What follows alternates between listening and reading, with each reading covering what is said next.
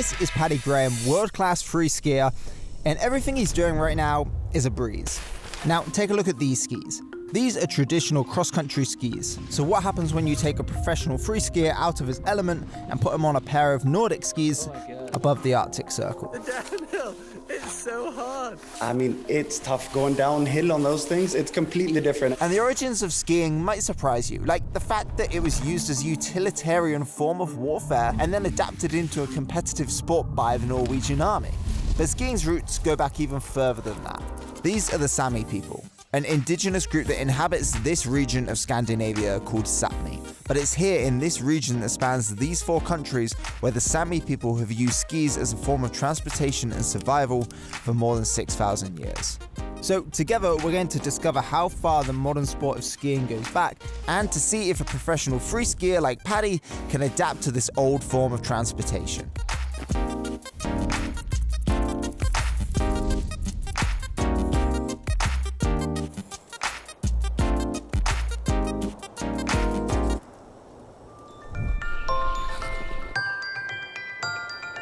So in order to understand the origins of skiing here in Sapmi, we have to first look at the unique culture of the Sami people of today and centuries ago. Sami people are the people who was here thousands of years before us. We came from the south, from Europe, but they were already here. So before the Sami was here alone for at least 5,000–6,000 years. We were hardly skiing at that time, but they were already been doing it for thousands of years. Skiing was an integral part of transportation and life across Sapmi. These ancient skis were wooden planks of varying size and shape that were invented to cross wetlands and marshes when the landscape froze over. This lake that we're stood on is a great example. They would have skied over this through the marshes into the wetlands. That's how one of the most ancient skis was found in a swamp, which is dated back 5,000 years ago. It's extremely old. I'm old enough where my first skis were wooden skis. Impressive that they can do anything with those. Luckily, I haven't tried them too much. Have you seen how big these skis are? There's some big skis. The skis are so big, they're in feet and not in centimeters. Skis are a special Sami invention. These are made of birch and also some pine, because pine is very light and very strong. You can bend it. Obviously, the main difference is the height, the length of the ski, and the width also. This has so many moving parts of this, and on the traditional ski, it's just a strap. Back in the days, for a couple of 100 years and more, 1,000 years back in time, there was no snowmobiles. In the summertime there was walking, in the wintertime there was skiing. My grandfather and my father, they are grown up with only skis. My generation, we are grown up with snowmobiles. But we're still skiing with this ski if it's tricky terrain in the forest. What are the benefits about these old skis? You can have these kind of shoes. You can walk with them, you can be outside and inside, and then you can just put them in this. Very easy to just hook them on and then just skiing, then you can just jump out and walk. Then I have my rope around it, and then you have also the traditional Sami clothes, and you can see exactly where the people who use it comes from. What I think is really interesting is that skiing for you is like part of your life and like it's how you work, whereas for me and I don't know, everyone in Europe, it's just like a leisure sport. Oh wow, they're so light. I don't know which side's which. Is this the left one? Doesn't matter. It doesn't matter. Draw this always on the outside. That's an old tradition. These are the comfiest ski boots I've ever worn. Oh my god, that's it. Ready to go. Oh my god. Have reindeer boots on and a little strap, that's it. What's so amazing is that the toe works. Like, I mean, it's obviously proven, it's like the oldest ski boot system in the world.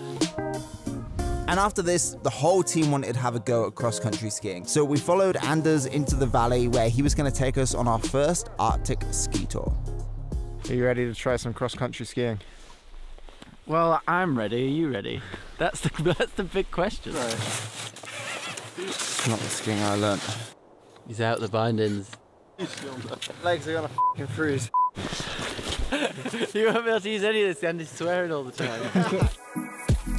So as I drag myself across this valley, let's get back to the evolution of skiing, because with it becoming such an essential form of transportation, it was inevitable that its uses would become more widely utilized. In the 1760s in Norway, skiing was recorded as being used for military training. The Norwegian army held ski competitions involving skiing down slopes and around trees and obstacles whilst shooting. And over the next 100 years, skiing evolved to the recreational activity and sport that we know it as today. And during this time, two main genres of skiing emerged: alpine skiing and Nordic skiing. Paddy, can you explain the difference? The biggest difference, I guess, is that alpine skiing, you're going down the mountain, and cross-country skiing, you are going across the country on the flat bit, and it's better suited in flat bits.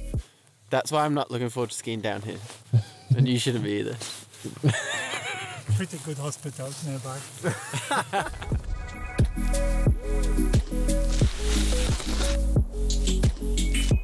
Mate, how's this going? Mate, the downhill, my favourite part.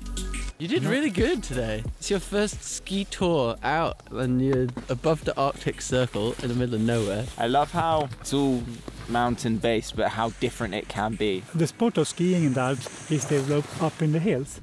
The traditional way was going in the valleys, actually avoiding the dangerous and difficult terrain. But now free riding come more and more into the mountain range. So people are climbing the steep stuff and having fun playing on the hills. We're just here visiting this Sami village, and the light right now is unreal. Look at my face. Look at Paddy's face. Look at that. What a morning, eh? What a morning. Where do you see skiing going in like the next 5 to 10 years? Competitive skiing, it's almost at a peak now, and I think where you see it going in the future is it being more accessible to people to be able to get out, explore, and just to be in nature. I mean, look at us. Look at this. It's beautiful.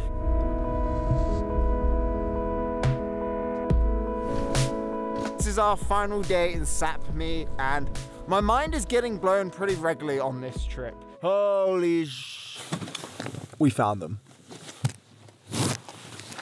Oh my god, you can see it on the camera. Can you actually?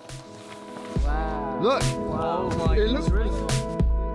And I can't help but stop, look around, and think about how the Sami people lived in this extraordinary part of the world for thousands of years. This whole area of Scandinavia was uninhabited apart from these people who found these ingenious ways of living in these extreme conditions. And it's been really interesting understanding how important it is for the Sami people to keep up these old traditions, and at the same time adapting to the new challenges and innovations of our time. Their culture has evolved, but the core values remain the same, and I think there is a parallel there with skiing. The origins of skiing finds its roots as a means of transportation and a way of survival. And it's taken many different forms and branched out into many different disciplines. It evolved with the times like the Sami culture itself. But the core aspects of the sport are still recognizable throughout the different branches. Doing a good job, he's doing a good job.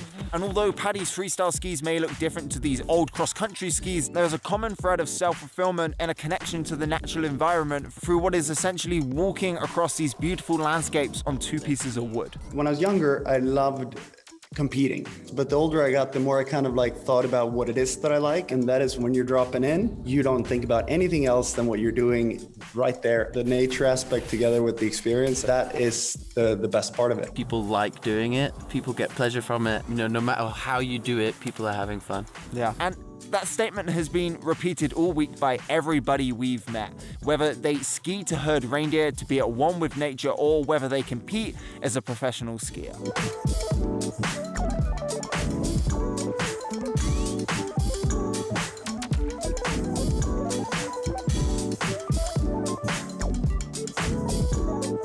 Thank you so much for watching this episode of Origins. Let us know in the comments below what sport you want us to cover next on this show, and I will see you guys in the next one.